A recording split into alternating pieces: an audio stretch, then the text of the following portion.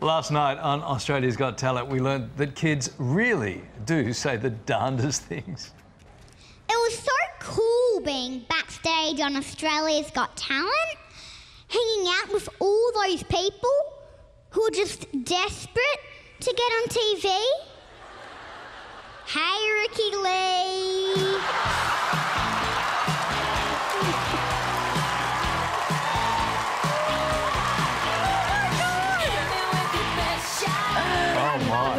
Seven-year-old JJ had the judges in stitches, earning him a one-way trip straight to the semis.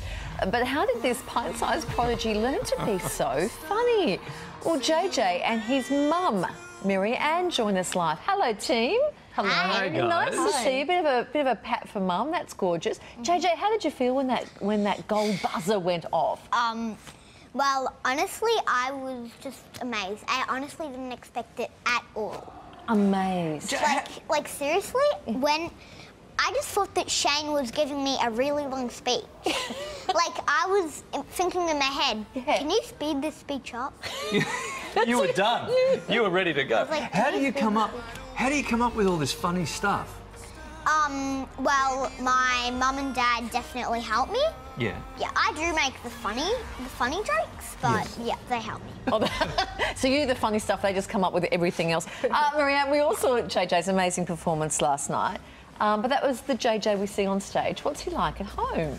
He's a fairly normal kid. Can't get him off his iPad. Does Like chores, everyone. like other kids. True.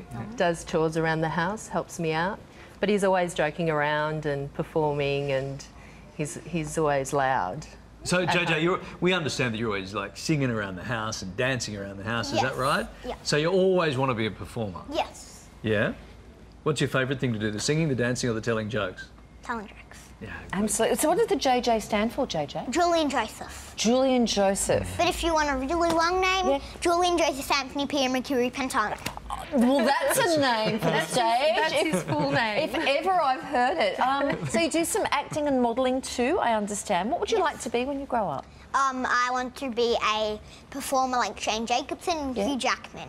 Oh. Speaking of Hugh Jackman, seeing that he's in Australia, can someone organise me to meet him? Come on, there's got to be someone out there that knows him. To what? 2 tickets? Is that what you? To? No one wants to meet him. Oh, to meet. Oh, to meet him. Yeah. Like, wow.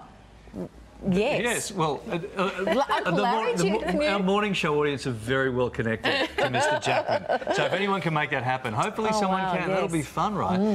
Marianne, you must be so proud of what's happening here now. Yeah, we're very proud. We're stoked, actually. We never ever imagined that he would get on the show, let alone get the golden buzzer. So we're just beside ourselves. But Marianne, it's one thing to have a 7-year-old at home who sings around the house and sort of acts out. Very different to actually get up on stage, on television, in front of a live audience. Did you ever doubt that JJ, and we're talking about you like you're not here, but that JJ was going to be able to do that? Because I think it's an extraordinary thing. Thank you. I think we noticed from early on that he was probably going to be a performer because he wasn't scared to get on stage. Yeah. And he would never get nervous, so... How did you feel, JJ, just like seconds before you went out onto that big stage? I was a bit nervous. Yeah. But then, like, the second they got up, I just stopped being nervous. You got this. I was that much nervous, and then wasn't nervous at all. Like, the second I went out, not nervous at all. Like, I went from that to when I went out, that. Just a tiny bit. So now you're into the semi-finals, thanks to the golden buzzer. Have you started working on some new material or doing something else rather than comedy? No, I'm doing comedy, and I have been.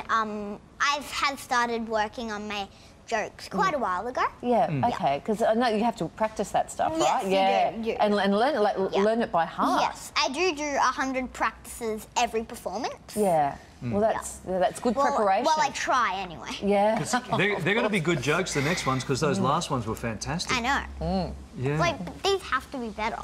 Like, if they were good, this has to be better.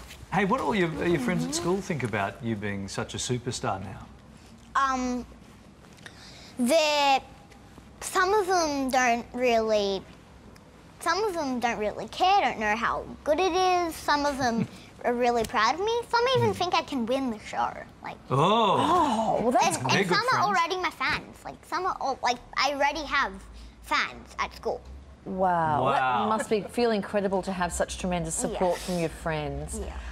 So what's next? Well, we have to get through AGT, but what do you see next on JJ's professional sort of horizon? Not sure. I'm not sure. I think he'll probably keep performing. Going on the Ellen show. That might be next. Ellen, yes, Ellen show. Ellen. That's a big. That would There be you go. next. a lot of That's people next. go from this show to Ellen. It's a stepping stone. Good to see you. Congratulations and good luck with the next one. Thank you. And good luck with the show with Hugh Jackman that we understand you're doing. All right. Thanks for having us. Great Yes. stuff. Wow. Gorgeous. More great acts. Check them out. Australia's Got Talent tonight at 7:30 p.m. right here on 7. Okay, we're back in just Bye, everyone. Oh, bye, and a big bye from JJ. We Bye. Could you? How about you look at the camera and say this one here, right in front of you, darling, know. and say back in just a moment. Bye. Can you Back say in that? just a moment.